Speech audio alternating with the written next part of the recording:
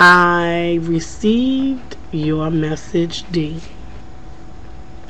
and I'm now convinced more than ever before that this video blog, whatever, was never intended, not ever intended, to be only about weight loss or only about me, for that matter. It's just, right now I'm just so, I don't know, God is just so good. Anyway, our pastor said one of the things that we're all committed to do is to find our place, to figure out where we should be working in the kingdom. Now, I'm not getting ready to get all churchy, and I said, I don't know why I keep saying that, because it's not like I'm embarrassed with it or anything. I just believe that our character doesn't have to be so godly high that we are of no earthly good. So I don't really walk around all the time talking only about, churchy stuff and this, that, and the other thing, because I realize that we're complete entities. We have, you know what? I'm not even going to try to keep explaining that, because it's changing anyway in me. Maybe it's supposed to.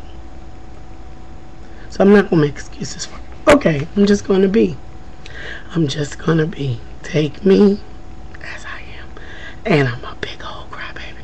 Just in case y'all didn't figure that out yet. When I start thinking about God, I just get full, I guess is the only word. So, that being said, you shared with me that a very young friend of yours, who has a very young child, has been diagnosed with a very serious disease. And her spirits are probably very, very low. Her faith may even be very, very low. And the fact that she went through this recently with her mother, who passed on, may be contributing to her opinions on how this thing is going to play out for her. But let me say this. God is not a man that he should lie. And he said in his word that by faith you are healed. And from every English class that I have ever taken, the word are is in the past tense. It's already happened. Now, that being said, the journey before her is not a physical battle. It's not going to be about her health, because if she's a believer, she's already healed. The journey is not going to be about her health.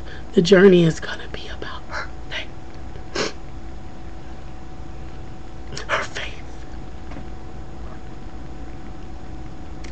You're going to have to be her faith when she's losing her faith.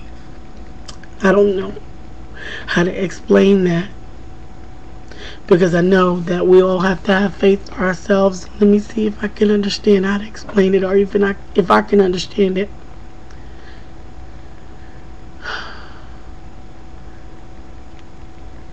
There was a man that went to Christ to find help for his son, and he said, Lord, I believe. Help thou my unbelief. That sounds like a contradictory statement. Whew. But I know firsthand that you can be full of faith and have a lack of faith at exactly the same time. Because I've had it. I've had it for so long, I know God is real. And I know He hears me. And I know He loves me. And I know He answers my prayers. But there's been a couple of prayers that I've had that, where the scripture says, stand in faith without wavering. Woo!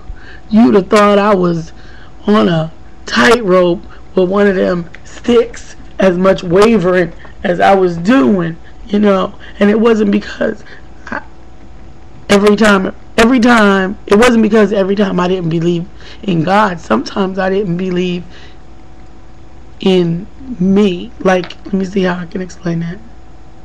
It wasn't that I didn't believe God would do it.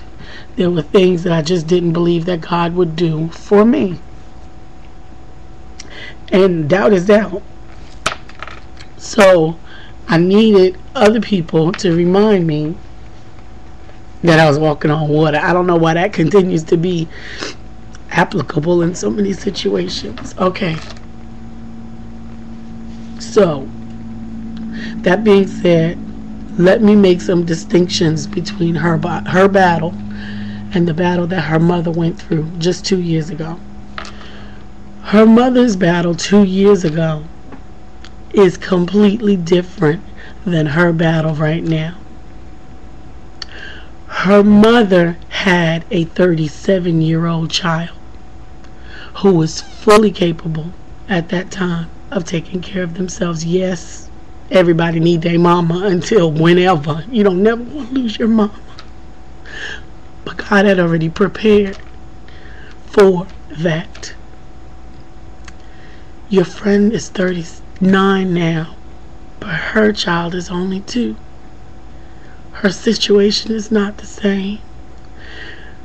And I don't want anybody to think that that means that younger people are not going to have the same outcomes. This is not a general statement. This is specifically for D and D's friend. I don't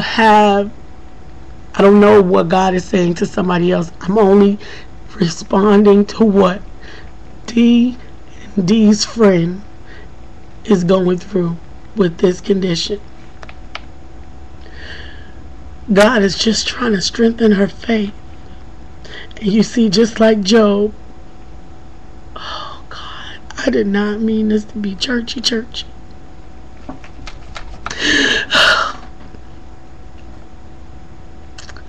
But the very thing that God is bragging on you for, the very thing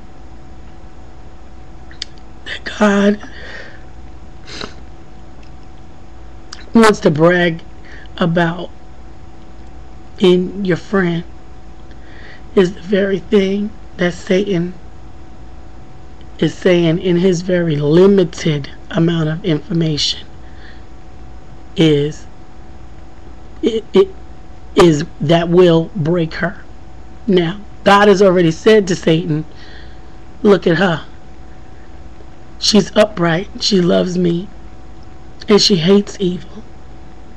And Satan said, just like he said about Job, he said, yeah, but I bet if she get that same thing that her mama had, she gonna fall and she's not gonna stand. And I'm telling you now, she has to stand, because God would not allow her to be tempted above that which she is able to stand. So I'm gonna stop because I'm at 9 minutes, and I'm gonna come back